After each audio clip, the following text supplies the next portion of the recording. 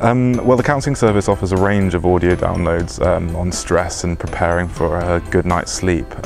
They're all available through the counselling service website and completely free for students to download.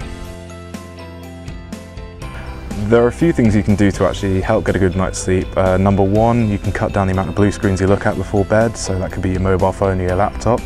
Number two, you can simply cut out the amount of caffeine you're drinking. Although it's really good to sort of give you a buzz, it can actually lead to more long-term issues like increased stress and anxiety, and also disrupt your sleeping patterns. I beat exam stress by leaving my phone in my room whilst I study in the classroom.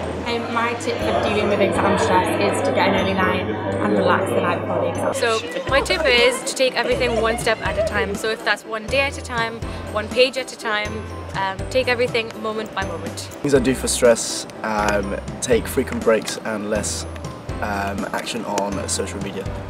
So in this episode of Manchester Minutes, you've heard all sorts of tips about staying healthy during exams, from decreasing stress to sleeping better and also eating healthy. But it's important to remember with staying healthy that it's all about you as an individual, so feel free to try different things and see what works best for you during the exam period. Best of luck.